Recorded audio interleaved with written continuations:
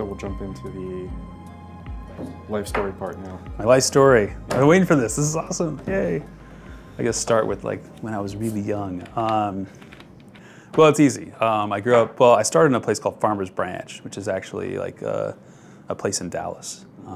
It's like a suburb, but I was going to say subsidiary, but I have too much business thoughts going on. But, you know, my dad brought home an Apple IIe.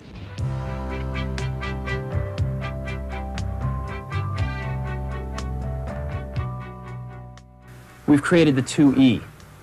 The same old 2, but implemented with 1983 technology. And I was completely in love with it. We put it in the kitchen, and he just couldn't get me off of it. And they had very few games out for it when I got it. So I actually started to make my own games, and I programmed in BASIC, and then learned like assembly language, and was basically teaching myself stuff. This was about 2nd or 3rd grade. I just loved the fact that you could take something, program it in, and then the story would come out the other side. So like the first game I programmed was, I called it Snow Wars, and it was basically like kindergartners going and grabbing snowballs, and then you had to stock up on your snowballs and icicles and other components at the first of the game, and then later on you'd go and you have a fight, and there'd be a random number generator, and had a decent kind of combat system in it. So, you know, I had a lot of fun with that. I always loved computers and games. And then I started to play, like I loved RPGs, so loved the Ultima series, loved Bard's Tale. Basically, any game I get my hands on, I would play. And my dad wasn't super supportive of games, so like he didn't give me money to get them. So I was like one of those brats that was like always at Babbage's and literally like buying games, and then I would go and return them, and they'd have my name down as a person that was like to watch out for, because you know I just had such a thirst to play the games and so little money to actually buy them. And so I found all sorts of ways to copy the copy protection, and like, you know, photocopy stuff, and take pictures of things, and then, you know, basically using all the disk utilities to break the copy protection. So now it's kind of hard, because I know business-wise I always get mad about people ripping stuff off, and I have to remind myself of when I had no money and, you know, wanted to play all these great games. It was actually, after a while, I actually took my first job at Babbage's. And I was like, hey, why don't I just figure a way to make this line up? So when I was 14, I was at Babbage's, and I would go and, you know, we used the shrink wrap machine basically to play the games, and then shrink wrap them back and put them on the shelf. So that was pretty awesome. But yeah, that was amazing. I remember like actually playing games, and then NES came into play, and you know, everybody was like enjoying playing the NES. This boy is doing more than just playing a video game. He has entered another world, a world of danger, intrigue, and magic. This is the world of the Super Mario Brothers. Put it on the screen, and where there was one kid, you'll soon find 2, or 3, or more. I was like 4th, 5th grade, I think. And I knew a lot about games. I think Metroid came out right around there. That's kind of the Justin Bailey book code came out. I think that was actually 6th grade that came out. And it made me like a legend. I was like, at school, I was the cool guy. And then like 7th and 8th grade happened, and then people started getting like interested in girls and interested in sports, and all of a sudden games weren't as cool anymore. But for me, games were cool. And so I started my drop from being that cool guy to the guy that was the nerdy guy still involved with games. But I loved them, and I remember like I had like this weird hat box that was like, it was like some kind of baby blue. It was awful, like a 50s thing that you would basically like use the zipper and zip up. And I remember taking that, and the games I really loved I would buy, and I'd put them in there. I actually didn't play Tim's games just because I didn't know about them.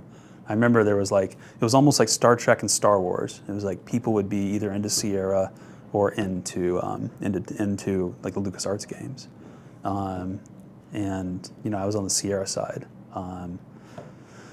Is that the Star Trek or the Star Wars side? I don't know which one to say. But anyway, like I remember, like once I grew up and like graduated college and stuff, I started getting into finance, and my dad was in economics, and I took a job and basically got into finance because I was like, hey, money's great, making money is a good thing. And I remember going through this stage when I was in Boston, and I was like, I've got to grow up, and like it's probably one of the saddest days of my life. Was like I took this blue box which I'd taken with me everywhere, and like I had moved probably like 20 times when I was a kid, and it just went everywhere, and I was always under my bed. And it was one thing I just opened up and opened it up, go through the manuals, look at the game, reread the back. Just like I loved that ritual of doing it. And I remember thinking to myself, like, probably because I was trying to get married or find a girl, but I was like, I've got to grow up. And I took them outside, opened it up, and then dumped everything in the dumpster. And I felt pretty good about that for 2 years. And then like now, like, oh, I'm crushed. I cannot believe I did that. And like, I've even go on eBay every once in a while and just check it out. I'm like, how much do those games cost? So I can actually reassemble like my old collection. If your parents weren't super supportive of the whole game thing, I mean, you're doing programming at a young age. Yeah. Did you give up on that? Yeah, that's another regret. Like I think I have is that my dad didn't think that programming was the way to go. He was he was a colonel in the Air Force and hospital administrator, and I mean, very successful business guy. Get in the lead, Justin! And he wanted me to go be part of the Air Force and join it. I even got in the Naval Academy, and I turned it down. Finally, at some point in my life, I like literally had this thing with my dad where I was finally like, this is my life. I've got to live it, and I'm not living it for you. I'm living it for me, and I don't want to be a part of the Air Force. Navy or whatever it was. He wanted me to just go in the armed forces. He like pick one. So I won that, but I think the business side of things had just grown on me, and so I had done the business side. I probably regret not having just kept with the game development. But I remember that time I didn't know if it was viable. I didn't know if it was something that could be viable. But yeah, I kind of wonder like what would have been different if I had stayed with making games. Yeah, so I did. I was offered a job working for the Fed in New York. It was like the TAPS program. It was a Treasury Audit Auction program. And I remember turning it down. Like they offered me, I think it was like $40,000 at the time, and they'd flown me out there, and everybody's like, man, you do this job for like 2 years and you will have you're in Goldman Sachs. And then I got another job offer in Boston, which was like a place called Pegasystems, and it was like a startup. And they're like, we'll give you options. So I made this deal, and they're like, and we'll pay you $45,000. So I went to Boston, and I can't second guess that because I love where I've ended up. But yeah, I went and did financial software, and I went to a bunch of places, went to conferences and things, and at one point, like I did actually do some programming, and like I was in Delaware helping get like the first transactions, credit card transactions on the web. So up at that point, when I was working, like you couldn't go on the web and get access to your credit card transaction history. And so my code is potentially still in there somewhere where it actually allows people to look at their credit card transactions. But I remember doing that work and looking at it and being like, these numbers really don't mean anything. There's really nothing behind it, and just not being satisfied with it, just all being about money. But I was doing it for a while. What ended up happening was like, so I don't know if Jonathan Colton. So this is a song about how it feels to write software for a living. It's called Code Monkey. So I was listening to like NPR or something, and they're talking about a news story. And I had gone along with my career and was continuing, and basically what happened is Jonathan Colton was talking about how he just switched careers. Like he had a good money-making, adult job, and then his daughter was born. And then he's like, I'm gonna die someday. it just clicked in his head. He's like, my daughter is going to replace me. It was clear that I was running out of time, or maybe had already run out of time. I was 32. And it also seemed very important to be brave and to set an example and to be the kind of person who made good decisions, the kinds of decisions that I would want my daughter to make. I did not want to be sad dad with unfulfilled dreams. That seemed like a terrible way to go. And then he's like, I'm going to do what I love. And decided to start doing video game music, basically, from there. I heard that story, and my daughter was like just born. And I was like, you know what? I need to make this happen. I need to do something in an industry I love and get back to what I originally loved. And the way I thought, that I could make that transition was to basically potentially bridge the gap between business and games. And then I got like a big break. It was a huge break for me because I got in the industry at Namco Bandai, and I got a job as like a corporate development guy. We're supposed to like acquire another company. During the time when I was working there, though, the industry took one of its turns for the worse, one of its 5-year crashes, and basically they're like, hey, why don't you just do green lights, just do green light stuff.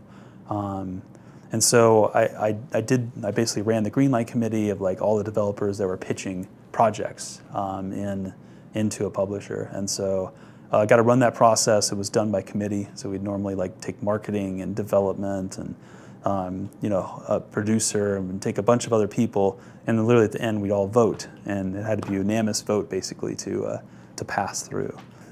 There's a lot of fun things that were going on in Namco when I was there, but it was they were definitely in a rut of sequelitis, and we were trying to get them out of that. That was one of the most fun parts of my life, is just like literally coming in and doing a job in an industry I loved. But I do remember it being pretty sad at the end because we were told by management, to keep on taking meetings with developers. But by the way, we're not signing anything for 6 months, and that was a sign for me that it was time to look elsewhere, and so I left Namco, and that's when I started seeing the stuff about Tim and Kickstarter and how successful we had come, and I was like, well, maybe that's another piece.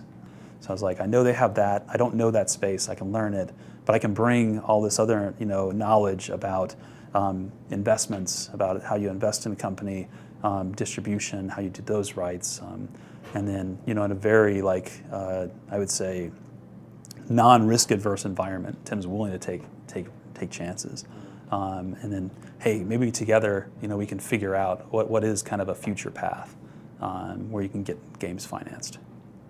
So when you got here and you looked at the books or whatever and just sort of saw how things had been for like the past 10 years, like what was that like?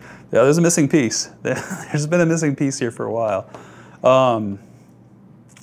Yeah, I mean, the studio has succeeded in surviving for 14 years. There have been some turbulent times, I think. I think everybody who's been here for that amount of time, or even a portion of that, know that. But also, the video game industry in general has gone through so much. I mean, I've heard the rumor that the video game industry basically destroys itself and recreates itself every 5 years, and it has like a small crash followed by a big crash, and that alternates. And that's pretty true. So if you look at that, with a 14-year history, the way it's been timed out, Double Fine's been through 3 of those, and still is here. And it was very interesting to me to see you look at people at EA and people at Microsoft and stuff, and you would see the average amount of time that people actually spent, or just take another publisher, the average amount of time that employees spend at those companies is actually less than Double Fine. So even though it doesn't seem like it, it's like Double Fine's been a more stable place than a lot of those other companies. It's his company, it's Tim's company as far as where he wants to take it, but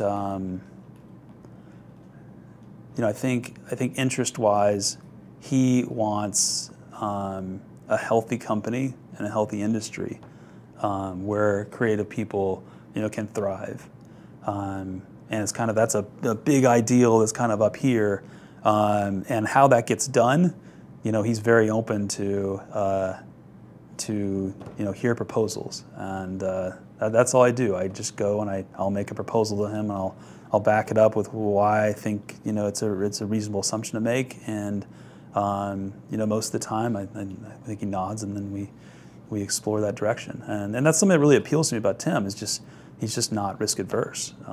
He is willing to take chances and look at new things, and you know, he does that. He's very courageous on how he does that on the development side, and being creative, and you know, I think that's the thing that's kind of been missing from Double Fine from before, is the person who wants to take those chances on the business side as well. I think it's, you know, this side is a lot harder than I thought it was going to be. I just, like, honestly say that it's, you know, it's really interesting that, like, you know, you used to have like the business class and, you know, be wined and dined. But I think one of the things that's really interesting is that, at least to me, is like when you're on the publishing side, like everybody's your best friend.